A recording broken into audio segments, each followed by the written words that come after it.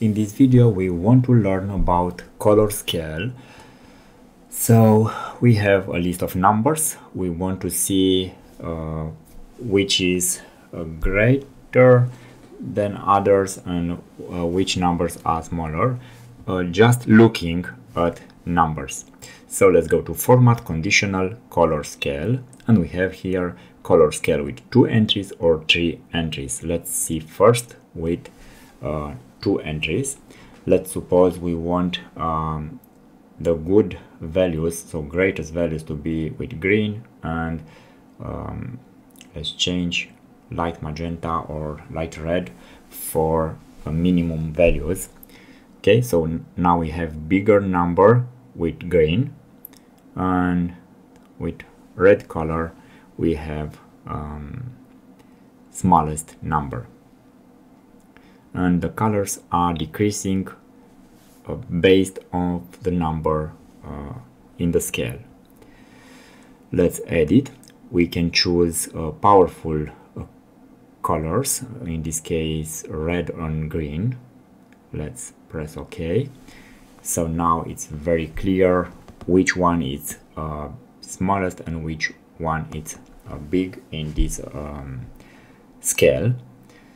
So if I'm changing the values here, you can see the color is changing. We have now the biggest number here, and let's have something in the middle of the interval. So let's have a 25, because here I have 50, so it's half of that. So you can see 25 it's as a color, it's between red and green. Okay, so for 0, which is minimal, I have red. For maximum I have green, and there I have minimum. Let's have here for dates. So data is, if it's today or this week, let's choose good. If the date from the list is next week, let's have bad. Other way will be white. So we have this week, everything is this week is with green, you can see here. I have for the next dates from the next week are with red, and with white I have other dates that are not this week or the next week.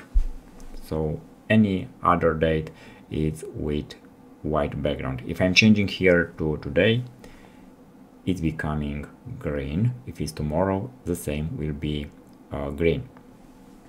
It's very useful when you have a list with what I have to do today. I am searching for green. I have to resolve everything. It's with green date, so I can see very easy what I have to do. Let's change here.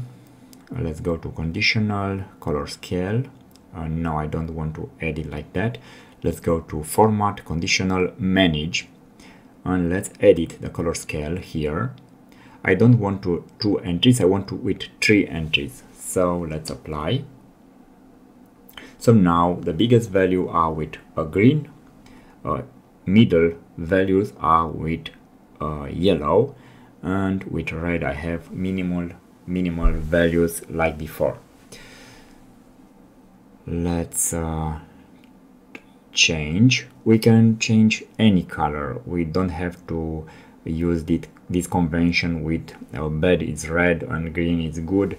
We can choose any color we like for our numbers, but it's very important to know visually what the colors means. So it's very important for us to be very clear what the colors means. Let's change here to orange. Okay, so you can choose whatever color you want. Let's change here the formula. I don't want this week and next week. Let's change. Let's edit. So the first condition with this week I want to be today, and the next style I want to change from next week, I want to change to tomorrow. So today will be green, or tomorrow will be red. And let's add another. Let's add next week will be error. Okay. So I have for today with green, for tomorrow with red, and with a very red background for the next week. Another very useful thing. That was all about using color scale.